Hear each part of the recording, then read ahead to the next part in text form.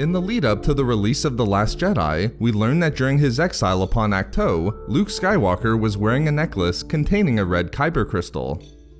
Because the current canon has established that red Kyber crystals are created through the bleeding or corrupting of a Kyber crystal with the dark side of the Force, it was clear that the Kyber crystal worn by Luke was connected to the dark side in some way.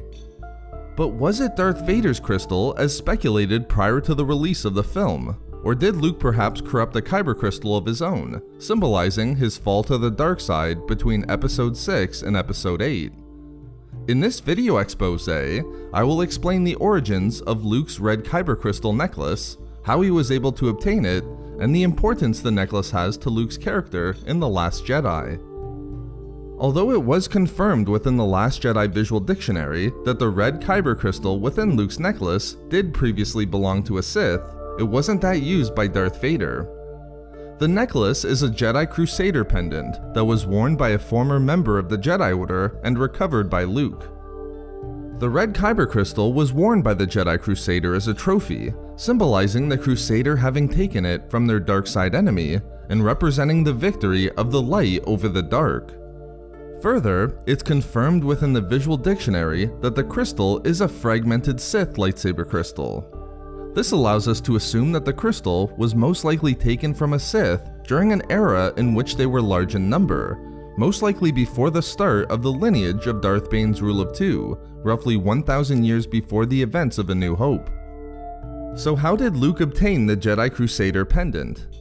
Following the defeat of the Galactic Empire at the Battle of Jakku, Luke embarked upon a journey to discover as much about the Jedi Order as he could before reviving the Jedi through his own order and passing his knowledge down to a new generation.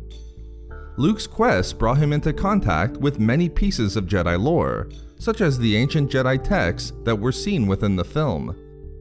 But Luke also discovered many ancient Jedi artifacts and relics that had been lost by the Order over the centuries.